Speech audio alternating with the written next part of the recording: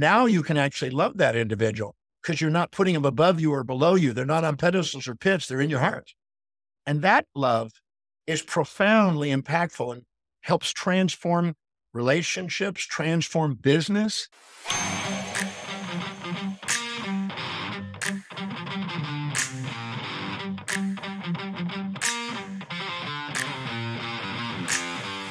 Hello, everyone. Welcome to the Seek, Go, Create podcast. This is where we challenge the conventional definitions of success and explore stories of in leadership, business, and in ministry. And we are going to challenge those conventional definitions today. I can guarantee you I am excited, and I have the honor of interviewing Dr. John Demartini, and he has got such an extensive bio. He's a human behavior expert, a polymath, and an internationally published author. There's a lot more to what he has, but he has so many things that we're going to enjoy discussing related to this topic of redefining success. Dr. John Demartini, welcome to Seek, Go, Create. Thank you for having me. Been looking forward to it. That was a super short bio that I just gave there, and I know there's a lot more to it. The reason is I almost got overwhelmed when I was reading through your bio. I didn't want to spend half the show with it, but let's pretend we just bump into each other and someone asks you what you do. How do you typically respond? Someone who's got such a wide, diverse background as you do. I'm an educator and a researcher, and I teach, and I travel the world. That's it. I research, write, travel, teach, educate in the field of human behavior and helping people achieve whatever it is inside their life that they want to create. That's very good. And I want to, this is a unique thing.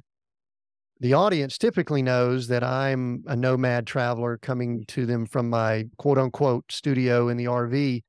You are also in a different way. Tell us a little bit about that. My primary residence is a ship.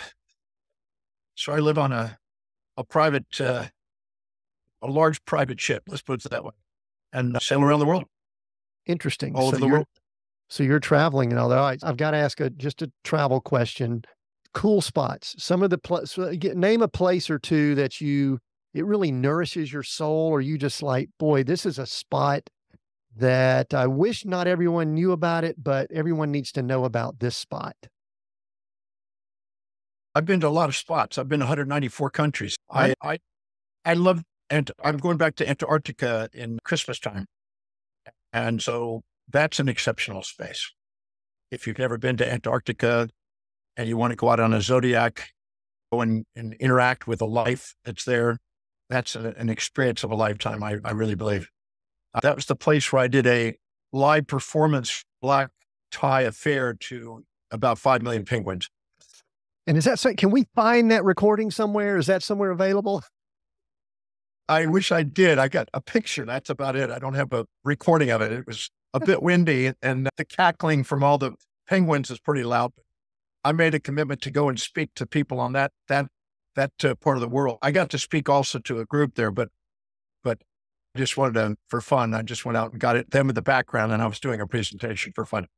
Yeah, the penguins, that could have been one of the best or most interesting audience I guess you had. There's so many, and we could spend time on the travel, but what I want us to dive into is you have such a vast and diverse, I guess, experience. And I think the first thing I want to do is I want to start with something that I don't see very often, and that is someone who uses the term polymath to describe themselves. Maybe I don't run in those circles. Maybe I sometimes use the term, and I know this isn't exactly correct, but generalist, someone who has wide-ranging, vast knowledge on a lot of different topics, as opposed to our world seems to revolve a lot around what I call specialists, people that target things and go deep into one thing. Talk a little bit about you calling yourself a polymath.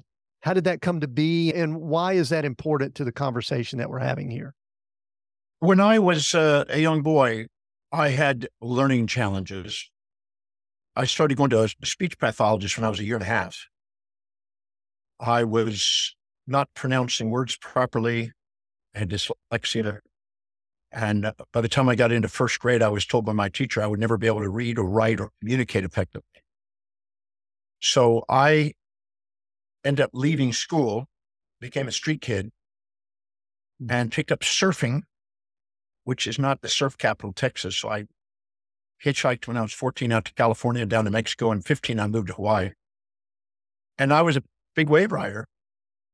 And I nearly died and met a gentleman one night at a class in the recovery process that inspired me to believe that I had learning challenges and someday be able to read and write and communicate effectively.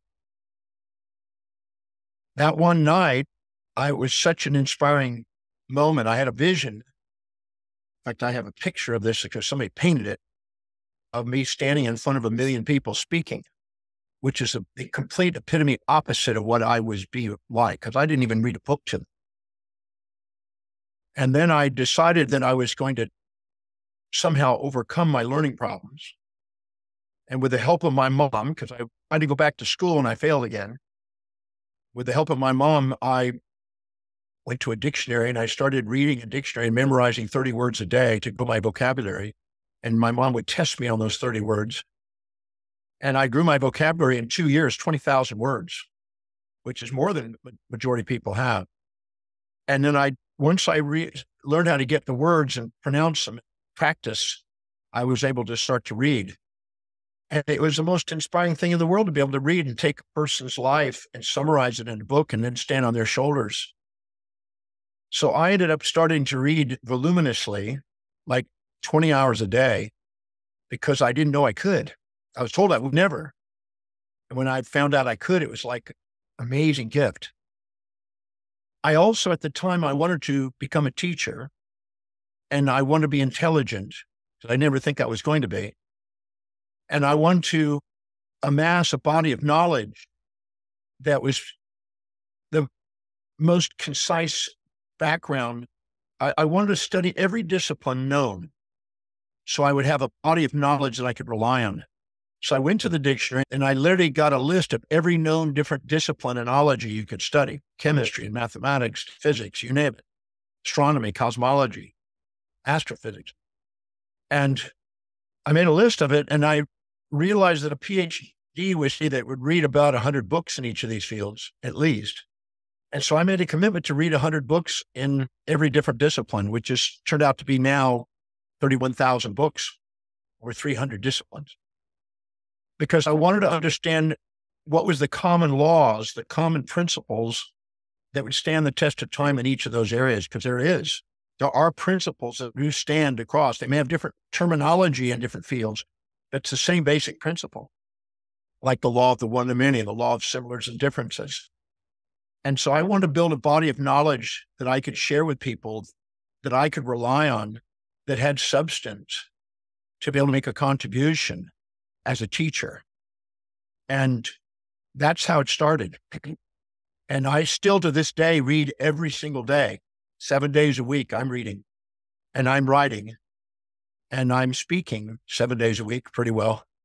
So that was my dream, to travel the world, go to every country in the face of the earth, share information that I felt could be of value in maximizing human awareness potential, and help people live extraordinary and inspired lives. That was my dream, because I felt the night I met the gentleman that inspired me, that what he did for me, I'd like to do for others. So that's been my mission. I've been on a mission 51 years now. November will be 51 years. And I do it every day. And I can't think of anything else I'd rather be doing. So that's why I'm a teacher, researcher, writer, and traveler. I'm so glad I asked the question that way, because I think it gave you, first of all, it gave me a lot of clues into some directions I would like for us to go. And we've got a number of themes here at Seek, Go, Create. And one of these is just this aspect of redefining what success means. And the question that came to me as you were just talking, I want to ask this because I'm intrigued by it. It sounds as if you were forced out of the traditional education system at some point. And is that the right word, forced? Would that be a okay way of saying it? Yeah. The teacher, I ended up dropping out, leaving school. And Right. I'm grateful for that because I wish I could meet the teacher that told me I would never read, write, or communicate. But she was up in age when I was in first grade, never saw her again. So I would thank her because she actually created the void that became the values. And yeah, I didn't get entrenched in the drone training that many people get entrenched in and become part of the sheep. When I was living on the streets, I got to meet some amazing people that were different. And I'm very grateful for those experiences. I even met Howard Hughes when I was 14 years old. So these are I met all kind of characters, Timothy Leary and a lot of rock and roll leaders, band leaders. I met some interesting characters living on the street. So it was a different beat. It wasn't the mainstream thinking process. And I'm grateful that I have that because I think that opened up a doorway to ask new sets of questions that most people never take the time to ask. And the thing I guess that fascinates me about that is that both my parents were educators, so I'm not anti our education system that we have in first world or the United States. However, it seems as if there's a path that people go down that stay within that education system. And it's usually towards specialization. It's usually toward a certain definition of what success looks like, which is one of the things we attempt to bust up a little bit here. And it sounds as if you were moved out of it and it led you down this fascinating path. Give me the ages again. When did you leave the school system or when did you decide to leave or whatever? And then when did you meet this gentleman that had such a big impact on your future? When I was 13, I left home. I became a street kid. At 14, I hitchhiked from Houston, Texas, from Freeport, Houston, because I was at the beach all the time, to California. And I lived in Huntington Beach, up and down the Southern California area, and then down into Mexico. I snuck into Mexico illegally. They didn't have a wall yet. And I got in and out of there without ever getting any paperwork. But I just wanted to go surfing. And this is in the 60s, so this was a long-haired hippie surfer type days. And I panhandled enough money in Huntington Beach to get a flight to Hawaii. It was $86 in those days. And then I was over there and I lived under a bridge and then in a park bench and then a park bathroom and an abandoned car. And then I finally kept social climbing. I got into a tent. So that was all the way until 17 and right almost to 18. And I met this teacher right a week before my 18th birthday. And in one night, 1 hour, one man just absolutely blew the socks off me and made me think differently. He said that what we think about, what we visualize, what we affirm, what we feel, and what we take actions on determine our destiny. And that you want to set goals for yourself, your family, your community, your city, your state, your nation, your world and beyond for 100, 120 years and start living by design instead of living by duty. Most people are deontological and living by duty and doing what everybody else thinks they should be doing and living by imperatives instead of living by indicatives and going after what they really dream about and organizing and prioritizing life. That was a major breakthrough for me. Nobody told me that. And I decided that I was going to figure out a way of, learning how to read. I used to have people read to me. So the thing that's interesting and this is so appropriate because human motivation is one of the foundations that I read as I did some study on you. Were you desiring and craving to get out of the situation you were in? Were you someone who was it total happenstance that you bumped into this guy? Was there a divine guidance that was going on, some spiritual, thing? I'm sure you put thought into it because it's actually been catalytic for your entire career. I was expanding my consciousness through all kinds of experiential so things. now we have some clues. You said it was the 60s, right? Yeah, I was doing the magic mushrooms and I was doing the love, service, and dedication. And I was doing all the things that would add color to life. And I nearly died. I ended up let's put it this way, I really died. I was surfing a very big wave and I nearly died.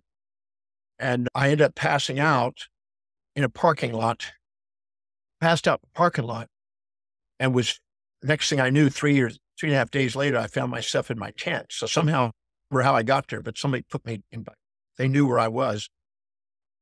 And then a lady found me in the tent and helped me clean up the tent because I had a catharsis without knowing it while I was unconscious. And she helped clean it up and took me to a health food store where I met this Afro guy that looked like Jimi Hendrix. This albino Afro guy. And he looked at me and he saw me with these spasms because I had a lot of spasms from material that I'd taken. And he said, "You need to take a yoga class, man, and learn how to have mind over body." So I saw this little Fit and Vigor health food store in Haleiwa, Hawaii on the North Shore. I saw this little flyer. It said, "Paul C. Bragg, special guest speaker, so-and-so yoga class." And I knew the word yoga. I could see word yoga. And I knew that word. And something said, go there. So I went to a yoga class. Now, I wasn't taking yoga. I was not into meditation or anything like that at that time. But that night, when he spoke, it was inspiring. And he took us through this guided imagery meditation experience where I saw a vision. And that vision is still with me. If you would like, I can show it to you. Yeah, it'd be Probably get a fascinating kick out of doing it. that. Yeah, for those that are watching video, there might be some people listening to audio, but we do have this on video, so that'll be fascinating. So you did go through did you have a near-death experience, or was it a you almost died experience? Hard to say. I don't know if I would have died. I didn't go into a death. I don't know. I was just unconscious. I have no idea. I was in a tent by myself, unconscious for 3.5 days. Somebody found me because I heard me came out of, I made noise apparently. She found me, this lady in the jungle. The reason Let's why, see if I can find this. Yeah, while you're looking for that, the reason I bring that up is that my father passed away last December. My wife's mother her health is not great. And my wife recently has gotten on a kick of reading a lot of books on near-death experience. She's really been studying it, something we discuss quite a bit. And from us as followers of Christ and Christians, we're always fascinated with what afterlife and eternity and things like that. And so that's why I was curious but it sounds like I didn't have this mystical spiritual experience. no I can't walking claim to the light, but you were close though. It sounds like you were close to it. I was surfing a very big wave. It's about 40 foot. And I went over the falls and my board was smashed and I didn't think I was going to make it. I found up onto the beach. I hitchhiked into Haleiwa, went into an IGA supermarket and had this unbelievable strange for buttermilk. I never drank buttermilk in my life, but I went and just grabbed it and started guzzling it right out of the thing. And then I started getting dizzy and I passed out in the front of the IGA supermarket there on the Kamehameha Highway. Somebody's going to think that buttermilk is the secret to all of this. They're going to go, "Oh my gosh, it's buttermilk." No. I just want to make sure that people know we don't think it's buttermilk. This is the vision. This is the vision I saw that night. Fascinating. So you're up on a podium, looks like in some form of an international setting with tens, if not hundreds. It's a painting by Andrew Tisdale. Okay. What happened was I was speaking in Melbourne, Australia, about maybe 1,600 people, 1,500 people, something like that. And I was telling a story about the journey. They asked me about it. I told them the story about how I got into being speaking. And in the back of the room was this artist, and he came forward and he says, "I was inspired and brought to tears by your story." And I said, "Thank you." And he said, "I would like to paint it. I'd like to paint what you said." And he, as a gift, painted it. And the name of the painting is "A Man on a Mission with a Vision and a Message." And it's got an iconic building from every major city around the world in the background. And it's about sharing a message to the world. And he took a picture of me the way I looked at the time he did it, not when I was 17. He put that picture in front of it. But I said that I envisioned myself on this balcony speaking to people as far as I could see. And it was probably some delusion at the time, but that's what I saw. So I shared what I saw and he painted it, and it sits in my office. It's a 5 foot by 4 foot painting. It's a magnificent painting that he sent as a gift to my office. He's a famous painter in Australia. Wow, fascinating. And I love when we get glimpses from visions and things like that. How, well, give me some time frames here. So you had that situation, you had that vision, and then you began reading. It sounds like you began consuming and gathering information. At what point did you begin seeing that manifest, like you were in front of other people doing some things? I'm sure you weren't Well, in front of thousands when I immediately, was but progression. when in when I was 18 years old, I was studying in a library at this Wharton Junior College. That's the only place I could get started back to school. I couldn't go to a university. Had to take a GED, high school equivalency test, to get in. And I failed my first class in school and almost gave up. And I remember crying because I got a 27. Everybody else had 75 or higher, and I got a 27. And I really was crying, and I was driving home, and I said, all I could hear is my first grade teacher, what she said to me: he'll never be able to read or write, never be able to communicate, never amount to anything in life. And I came home and I curled up in a fetal position underneath this Bible stand that my mom had in the living room. And she came home from shopping and she saw me crying and she said, "Oh, what happened, son? What's wrong?" I said, "I worked. I thought I was going to pass. I got a 27. I didn't even come close." And she looked at me and she got quiet for a second. Then she put her hand on my shoulder and she said, "Son, whether you become a great teacher and healer and philosopher and travel the world like you dream, or whether you go back to Hawaii and ride giant waves, or you return to the streets and panhandle as a bum, which you've done, I just want to let you know that your father and I are going to love you no matter what. We just love you." When she said that, my hand went into a fist. I looked up and I saw that vision. Again, the night I met Paul Bragg, I saw that vision and I said to myself, I'm going to master this thing called reading, studying, and learning. I'm going to master this thing called teaching and philosophy and healing. And I'm going to do whatever it takes. I'm going to travel whatever distance. I'm going to pay whatever price my source of love across this planet. I'm not going to let any human being stop me, not even myself. Nothing. It was a no turning back moment. And I hugged my mom. I went into my room. I got a Duncan Wagnall's dictionary because if you bought $20 worth of food at Kroger, you got an extra volume of an encyclopedia in a dictionary. And I got this dictionary out and I made a commitment to memorize the dictionary.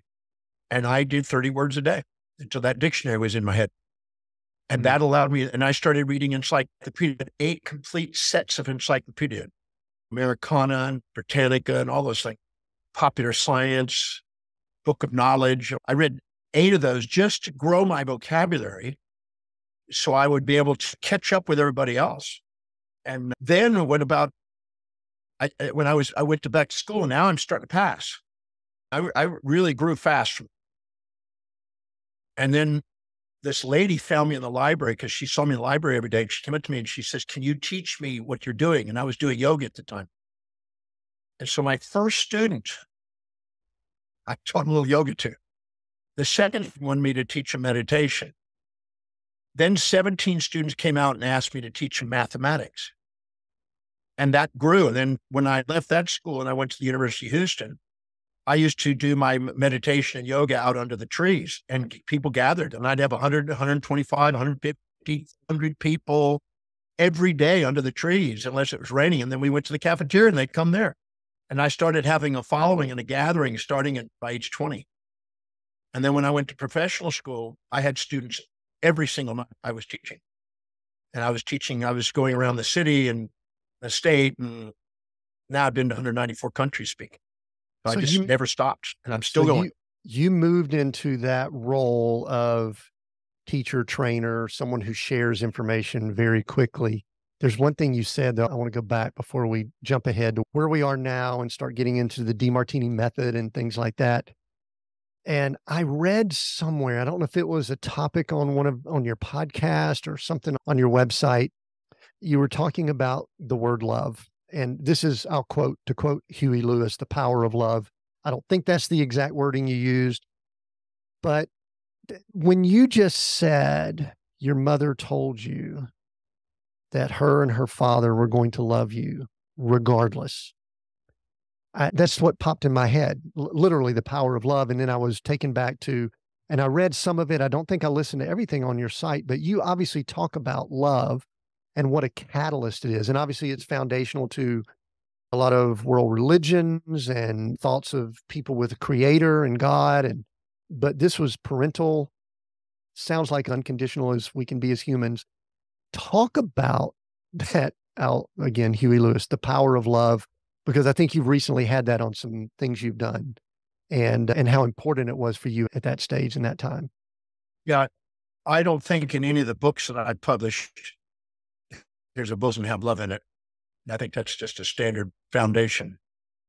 I don't think of love as an infatuation where you have an impulse from your amygdala to seek for procreative purposes only, not a lustful kind of infatuation. I think about love as the embracing of the complementation of opposites that's in people. If I go up to somebody and I say, you're always nice, you're never mean, you're always kind, you're never cruel, you're always positive, never negative, always peaceful, never wrathful, do you believe that? They'll go, not exactly. And they'll be intuitively led to remember things that weren't that way, the opposite. And I said, you're always mean, you're never nice, you're always cruel, you're never kind, you're always negative, never positive. They go, no, that's not it. And then I say to them, sometimes you're nice, sometimes you're mean, sometimes you're kind, sometimes you're cruel, sometimes you're positive, sometimes negative, sometimes peaceful, wrathful. Do you believe that now? And they go, yes. See, I believe that everybody has the pairs of opposites. Whenever you perceive, there's a pair of opposites. Wilhelm Wundt, in 1895, who was the father of experimental psychology, said that when you have simultaneous contrast, you have maximum potential and you have love.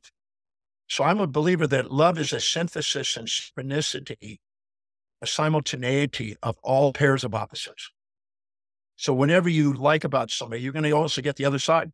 If you're mature in a marriage, you're going to be able to take the dislike, positive and the negative, the kind and the cruel, the two sides.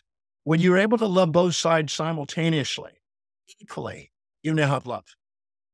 And that means the things you like and dislike equally, because you see the things you like support you and keep you juvenile and dependent and impulsive, and the things you dislike makes you precociously more independent and more resourceful. And you need a combination of those to maximally grow and develop. And so those synthesis of those is where I define love as. So I define love as a synthesis synchronicity of all complementary opposites at all scales of existence, from the subatomic to the astronomic. And that's the divine love that we could call it, the universal love, if you want to call it that, because it's omnipresent. It's at all scales. It's in the subatomic particle and nanoparticles, and it's at the astronomical black holes and white dwarfs, and it's astronomical levels too. And there's a conservation, a symmetry, an elegant symmetry and mathematical conservation at all these scales. And I'm a real lover of the science of love, because I really believe there's a science to it.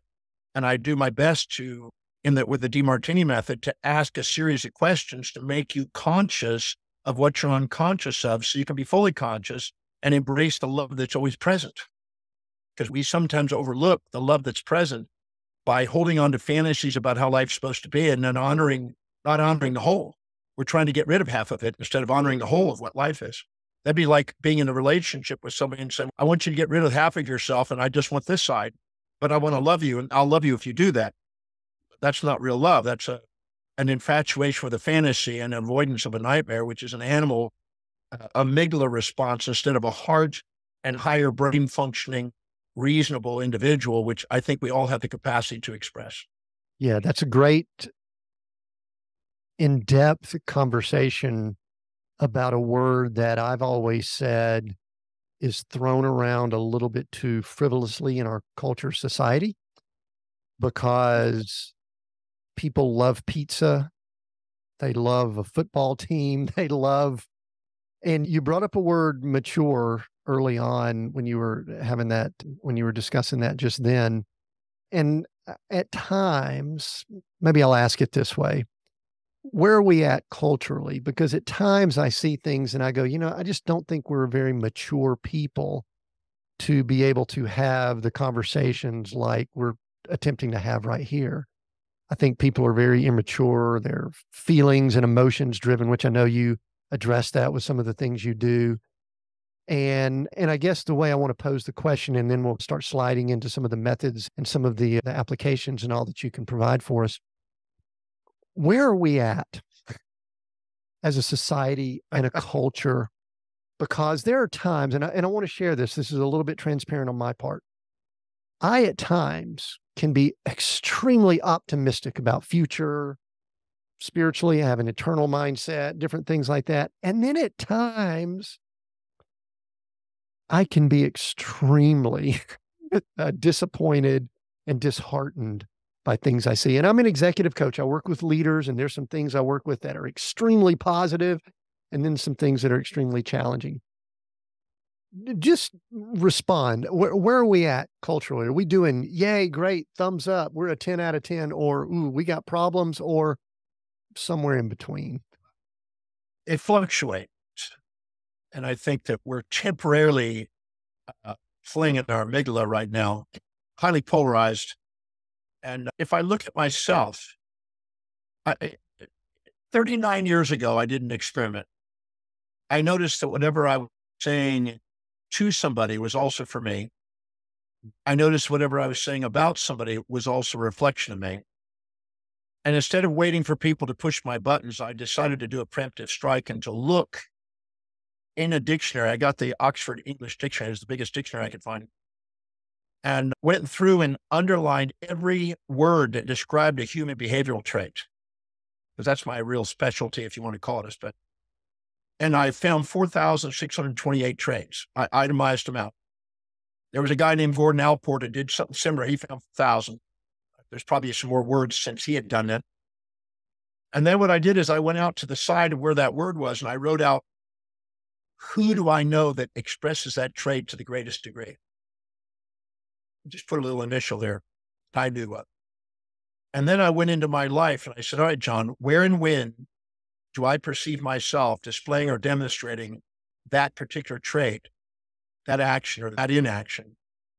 And keep identifying where it was, who is it to, and who perceived me that way, until I could own that I had it as much as I saw in these individuals that were the most extreme.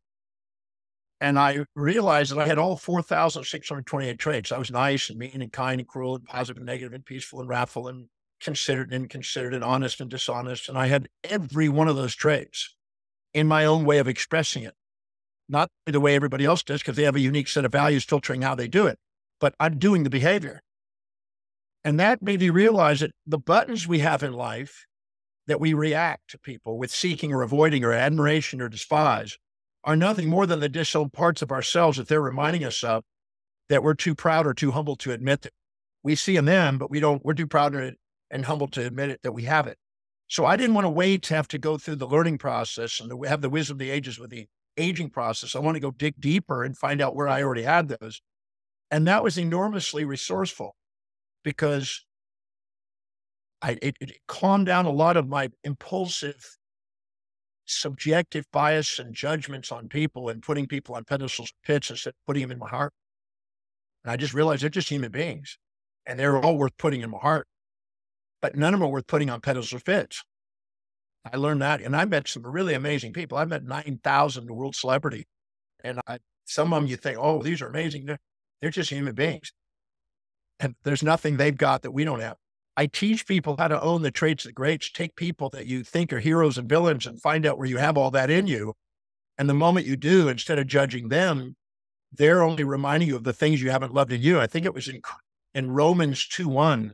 It has a statement in there, beware of judging, because what you judge is you.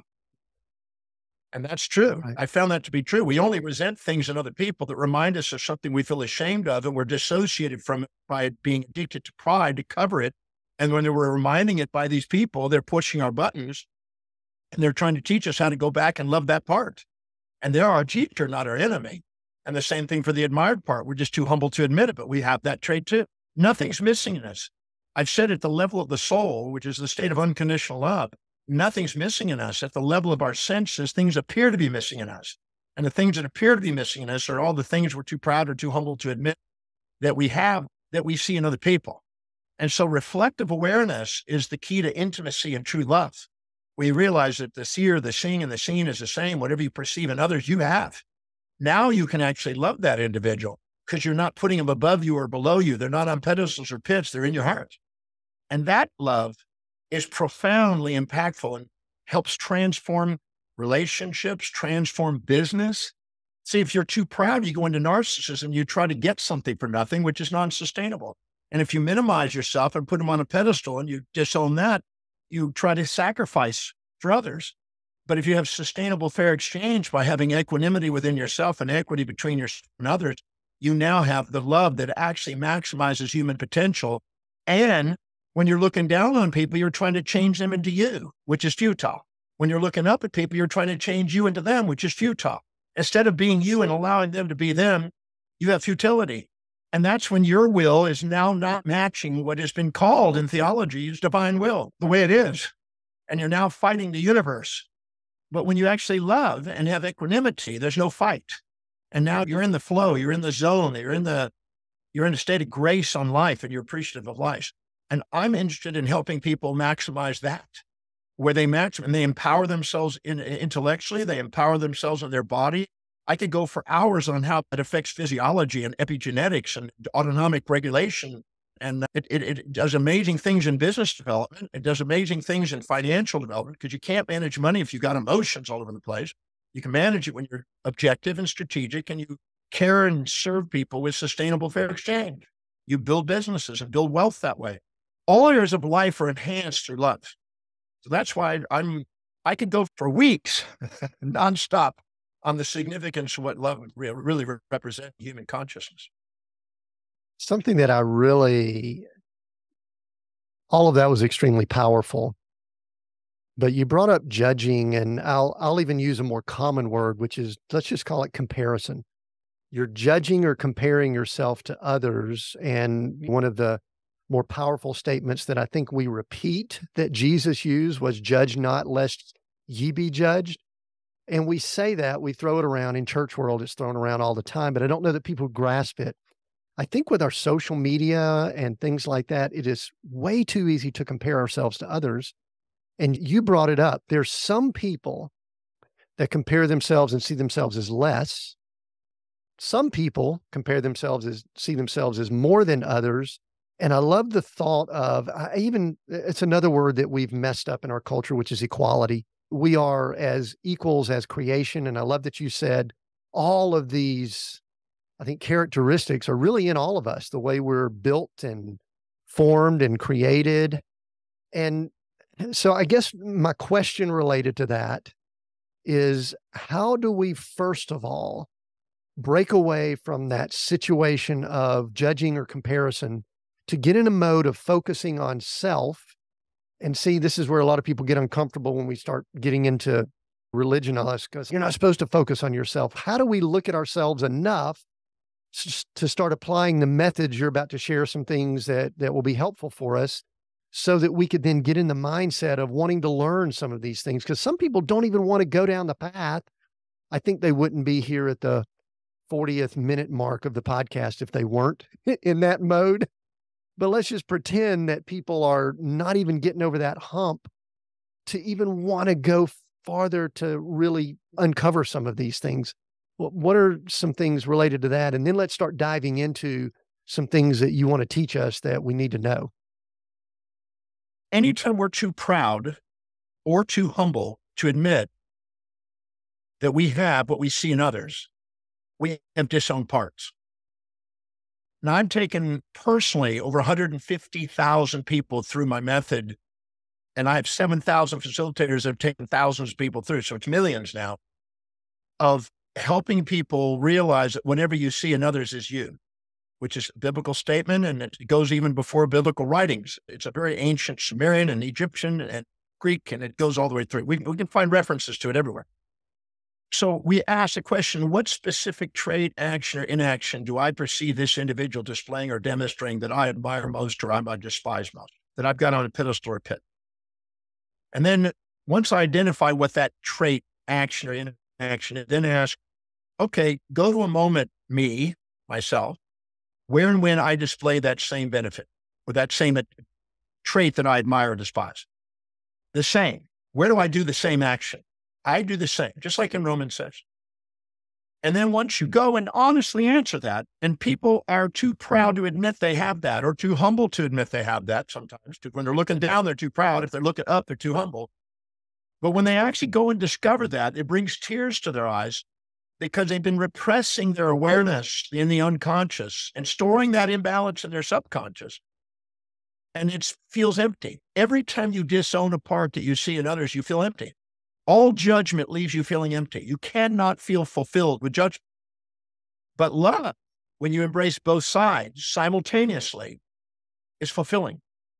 The Gnostics in the 2nd century called it pleroma, fullness, and kanoma, emptiness. And the second we identify where we do that to the same degree, quantitatively, qualitatively, and then go in there and find out the trait we think is full. Many of the things we think is terrible, a day, a week, a month, a year, 5 years later, we go look back and go, thank God that happened. And some of the things we think are terrific, like that new house or whatever, that new car or whatever, days, weeks, months, years later, we go, that freaking house. We find the downsides too. So why have the wisdom of the ages with the aging process? Why not have the wisdom of the ages without it by looking for both sides simultaneously and becoming present? Because otherwise it's going to activate an impulse in your amygdala or an instinct in your amygdala to seek or avoid, and the external world extrinsically runs you instead of you running you. The core of you is love. If you're a Christian, that's what Christ is about. Right there, that. Not the judgment, that. The reflective awareness, pure reflective awareness is true intimacy, and where human will matches divine will, where the paradox of predestination and free will join. Because now you realize there's nothing to change in me relative to others. There's nothing to change in others relative to me. I have nothing to fix. Nothing's out of order. I'm now aware of the divine magnificence. I'm seeing the order of the universe at that moment. And that place is grace. And it brings tears of inspiration. And what's interesting is when we get supported by people we admire, our parasympathetic goes online. When we get challenged with fight or flight, our sympathetic goes online. But when they come into perfect balance, we get an autonomic regulation. We get a heart rate variability that maximizes. We have no fear of losing something, no fear of gaining anything. We're not in philias and phobias. We're in the present. And in that state, there's a synchronicity in the brain between the beta waves and the delta waves, and there's a gamma synchronicity, and there's a whole brain function. The heart opens, and that is real physiology. I can demonstrate that, reproduce that, guarantee that action, and by holding people accountable, by asking quality questions, which is what the Demartini method's about. To asking quality questions that equilibrate the mind and liberate them from the emotional entanglement of the infatuation, resentments, of judgments that they've got people in pedestals, pits that are holding them back from doing something extraordinary in their lives. So I believe that's what, from a Christian perspective, I think that's what Christ was trying to say, is that love, that form of love is liberating, and that's the one that is being represented. We have all kinds of different throwing around the word love, but that's the love that I'm talking about. That right there is something, and probably the only time we have that is when we're 0 to 1 years old. We can pee, we can poo, we can bite, chew, and throw things that first year until they stand up. Once they stand up, no, yes, yes, now all the moral hypocrisies that we trap ourselves and other people with start to pick up. But right before that, we have an unconditional love, and that child gets that maybe the first year. Most of the time it picks up all kind of judgments after that. And has to work its way. As Kohlberg says, we have to work our way eventually into our midlife crisis before we finally reach the point where we no longer, and we've transcended all the people's judgments that are blocking us from able to love people. Yeah, I absolutely agree with that. I'm a grandfather, and I've got a 3-year-old and a 1-year-old, and there is something that comes over me when I interact with those girls. They're both girls, and I'm in agreement with you. There is something that, if I'm doing business with you and all that, we may have some back and forth and all that, but with them, unconditional, there is nothing that they can do wrong. And it's fascinating. What I'd love to do here, there are leaders listening in. There are people that run businesses. There's people that run ministries and people that are associated with those things. And the Demartini method, I know there's a lot to it. And so we probably have 10 minutes ish or so. I would love for us, and I hope this isn't tough. If it's not doable, let me know. I'd love for us to do somewhat of an introduction so that people can get a grasp of what they're talking about. And then we'll finish up with how they can get more info, because I know you've got lots of books, trainings, different things like that. So is that possible and doable here? Because what I'd love to do, I think we have tilled the soil and given story and all enough so that people that are listening in are going to want to know, all right, I want a little bit more. How can I get some more info? So whichever direction you want to go, but I'd love for us to get a little bit more into the Demartini method so that people know a little bit about what they could find if they keep going after they listen in on this conversation.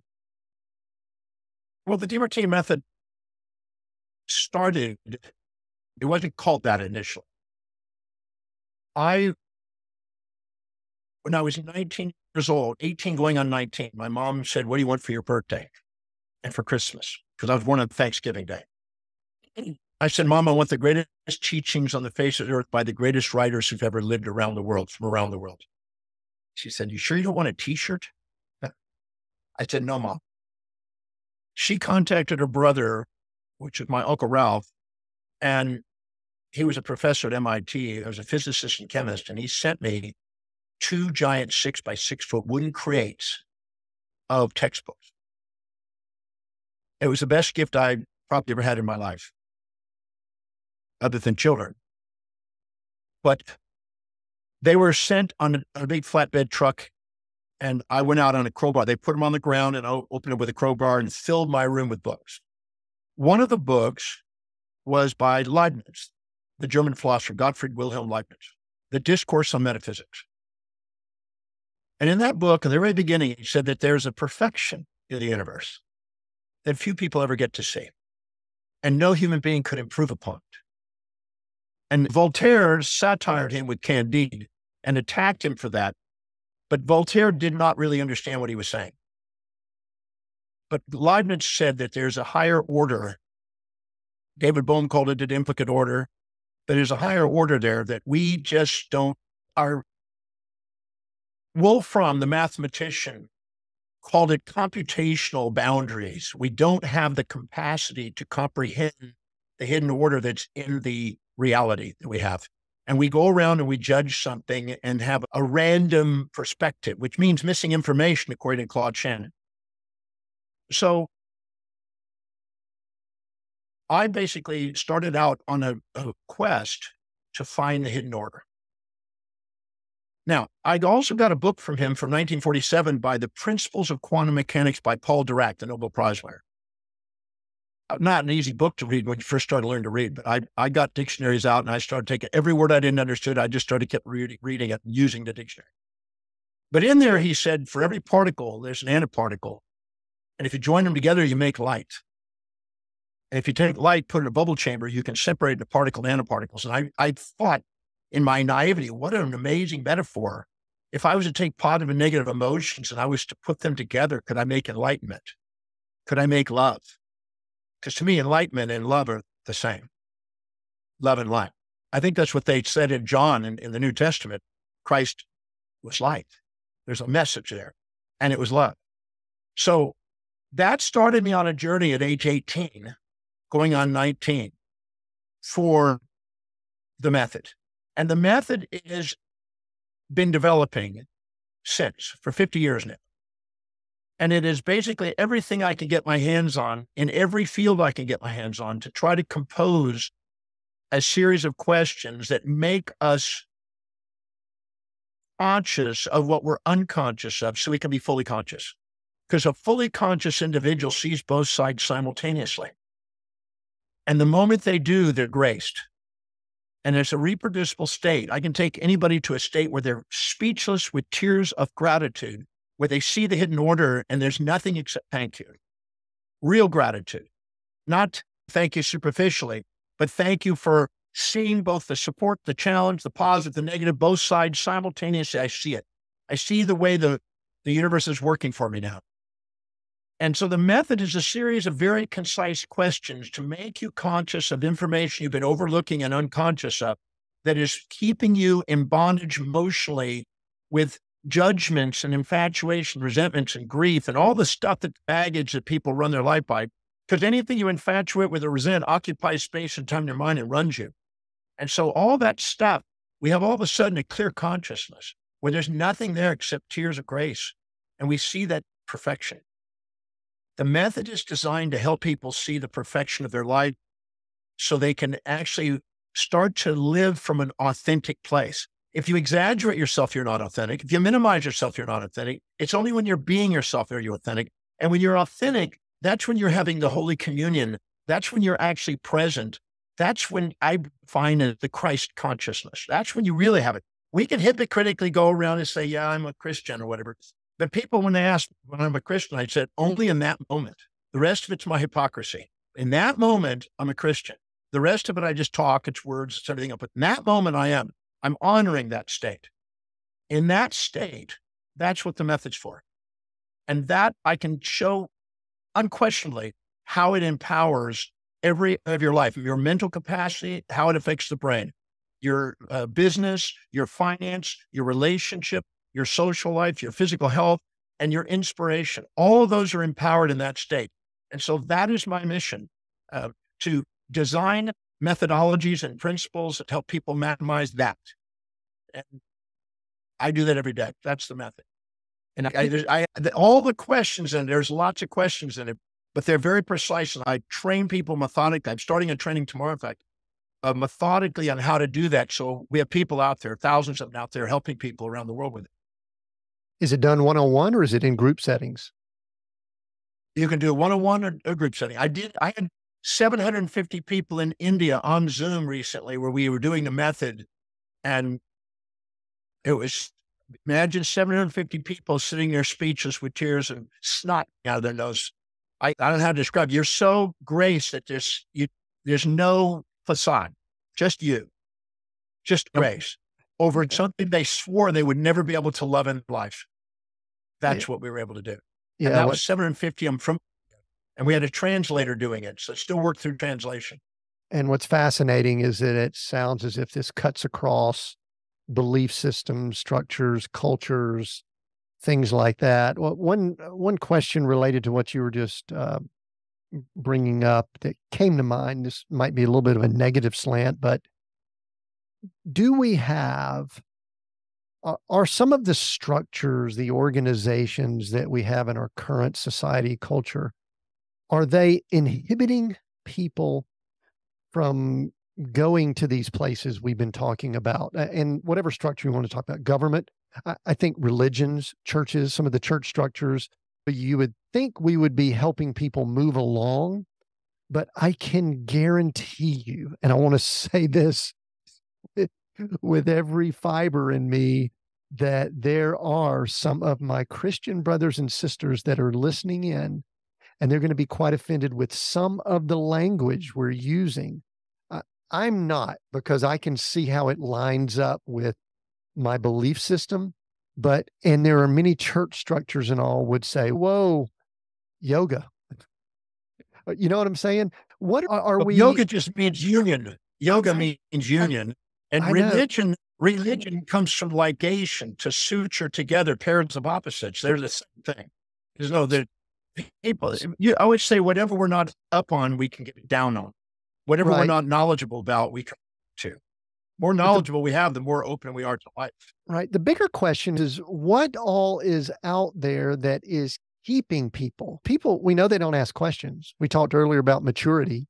We talked about consciousness and love. And I love that you brought grace into the conversation. But there are a lot of things working against that, and government structures and all that. What's your biggest hurdle in interacting with people? What are you attempting to overcome? Let me see if I can put it into a context. Thank when you. You're a young boy or girl and you're in elementary school, you probably have a science class. And in the front of the class, in the science class, you'll see an atom hydrogen, then helium, and then lithium, and then beryllium, and then boron, and carbon, and nitrogen, and oxygen, all the way up to iron, and all the way up to uranium. And each will get a little larger. And you'll, in elementary school, swear that an atom is a little ball, a sphere. And so you have little stick pictures with little red balls or white balls or blue balls. You make little models out of it. In your world, you believe that's what an atom is, a little sphere. Then you go to high school, and then you get the Bohr model. And you find out, no, it's a little solar system looking thing. It's got a proton and a neutron, and then it's got electrons going around it. It's like a solar system. So it makes orbitals and spheres. And so you think, okay, it's a little bit more abstract than the original idea, but I'm ready for that abstraction because I had to take that first abstraction. And then you go from high school to college.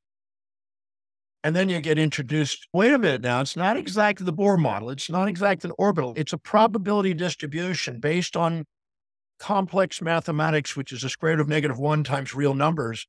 And it's basically a Schrodinger equation on the probability of where that possible electron might be and where these protons and neutrons, which are made of mesons and quarks and things, are made out of, and gluons. So now you realize, wait a minute now, I was taught something here, and it's not exactly that. I was taught something here, it's not exactly that. And then you find out, you go towards your PhD, and you find out the probability distribution is based on a point of infinitesimal point called an electron, which has an infinite energy potential with photons radiating off it. And that has to be renormalized to make it work mathematically. So it's a level of abstraction that goes a little further. And then you realize that we really don't know. It's this murky field of vibration that's something that we're living at the cornerstone of the mystery of. But I had to teach them the illusion till they're ready for truth. And so every level of religious instruction is a different grade in our level of abstraction until we can finally comprehend, if we can comprehend, because our computation capacity is the real divine magnificence. So each of them are stumbling blocks, but also stepping stones. They're stepping stones, but stumbling blocks. If you've transcended it, you'll see it as, well, that's not exactly true. That's BS. That's an institutional thing that people get attached to. But at the same time, it was a necessary step. In Buddhism, there was an old saying that says, I will teach them the illusion until they're ready for truth. Because if you hit them with the truth too much, it's too abstract, and they go to PhD levels. They can't do that from kindergarten. So I have to teach them in layers. And so I think even in the book of Revelation, there was a mentioning of 7 churches. And in the book of Revelation, it says, I have this against thee. I have this against thee. You call yourself Christians, but there are these things that you're lukewarm about it. And so in the past, there are gradations of Christianity or gradations of religious instruction. In William James' book, The Variety of Religious Experiences, it talked about those stages, and we build layers upon layers, just like our brain. We have religious understanding of the amygdala, which is black and white, punishment, reward, and we have higher levels where it's just love. And so different people resonate with different stages. So I don't want to say it's actually interfering. I don't want to say that it's helping. It's both. It's depending on where you are. If you're below it, it's helping. If you're beyond it, it seems like it's holding you back. It's just a stage of awareness, all teaching people based on people's levels of awareness of the magnificence of our universe. And part of it's the journey. I think I saw some things that you wrote about. This is a journey that we're on, and that journey is hopefully for people about discovery and moving to that place of understanding more about some of the concepts that we've discussed here. I do want to ask for how people can really connect with you. How can they go a little bit deeper? But I want to ask it in 2 ways. Let's just say someone has been a bit intimidated by some of this conversation. There were some names mentioned, there were some concepts mentioned that might be a little bit beyond the level that they can comprehend. So I want you to tell people where to go if they want to start at a simple stage. And then the second thing is, if someone has been with us, they have known most of what you brought up. It's been, wow, okay, I want to know how to go a bit deeper. Tell me some resources, books, something. We'll try to include all that in the notes. But where can people go if they're in one of those two categories or both those categories? I have classes that are for each of those layers. Good. If I'm going on major television networks, CNN or something like that, I have one message because you can't go into the deeps of quantum mechanics on there very easily without having to water it down a bit.